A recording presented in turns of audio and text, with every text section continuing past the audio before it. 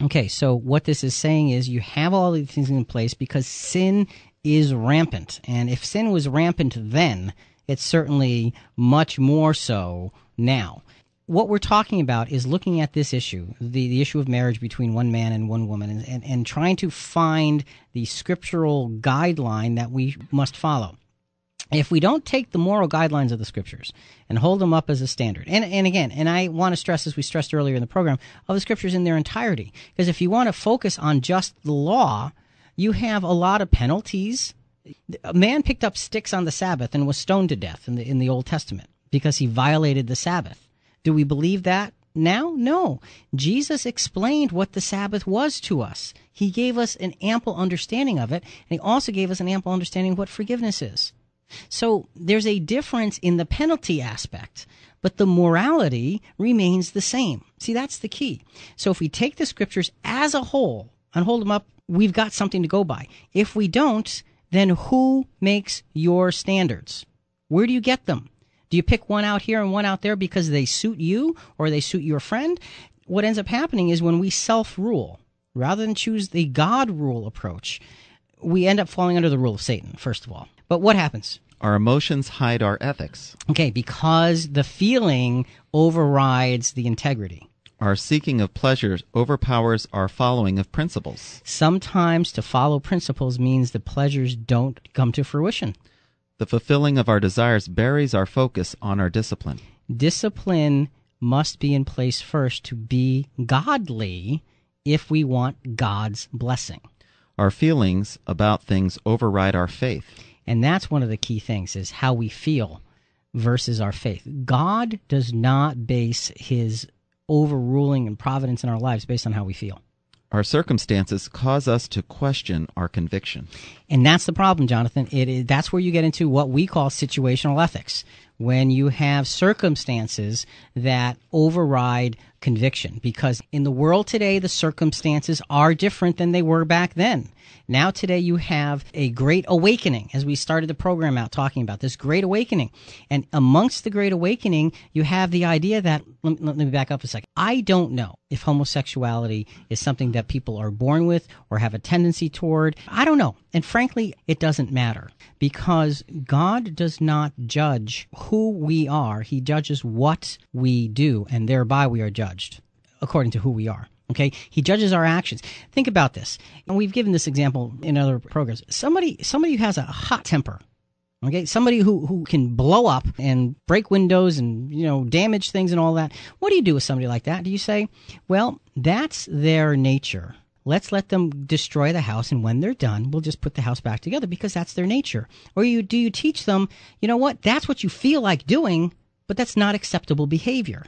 If you're raising a child and that child has look, my son was a classic example. He's a passionate person. I can't imagine where he gets it from. And he was a handful to teach what was appropriate and inappropriate in terms of behavior. No, you can't do that. I know that's how you feel, but you can't do it because it's not acceptable behavior. If someone has that innate desire to be abusive, do you let them? Or do you say that's inappropriate behavior? If someone, we're talking about a marriage between one man and one woman, and there are those that say, well, okay, between one man and one man is okay, and one woman is okay. Well, what about somebody who's bisexual?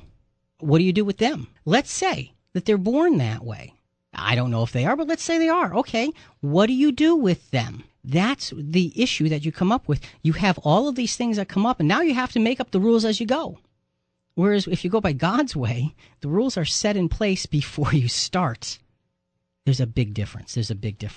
Let's read Romans 6, verses 17 through 19. But thanks be to God that you, having once been slaves of sin, have become obedient from the heart to the form of teaching to which you were entrusted, and that you, having been set free from sin, have become slaves of righteousness. I am speaking in human terms because of your natural limitations. For just as you once presented your members as slaves to impurity and to greater iniquity, so now present your members as slaves to righteousness for sanctification. I see that verse, I think, capsulizes what we're trying to say. Thanks be to God that you once had been slaves of sin, but you've become obedient from the heart and now are slaves of righteousness. He says, at one time you presented your members, your body, as slaves to impurity and to greater and greater iniquity. Isn't that where our world is heading? To greater and greater iniquity? And he says, but now you've been released from that. What this is saying is you can walk away from those things and walk towards something higher. Does that fulfill every one of your desires? No, it does not. Is being a Christian and following after godly principles supposed to fill all of your desires? Is sacrifice easy? No, and it's not. Jesus' human desires were unfulfilled. He gave them up so he could be our ransom price. There was a price that he paid gladly, willingly. That's what our call is. And that's what the standards that we're given draw us towards, a standard that is higher. Read Romans 8:11-13. If the spirit of him who raised Jesus from the dead dwells in you, he who raised Christ from the dead will give life to your mortal bodies also through his spirit that dwells in you. So then, brothers and sisters, we are debtors, not to the flesh, to live according to the flesh. For if you live according to the flesh, you will die. But if by the Spirit you put to death the deeds of the body, you will live. All right, and then Colossians 3:2-5 as we wrap up. Set your minds on things that are above, not on things that are on earth.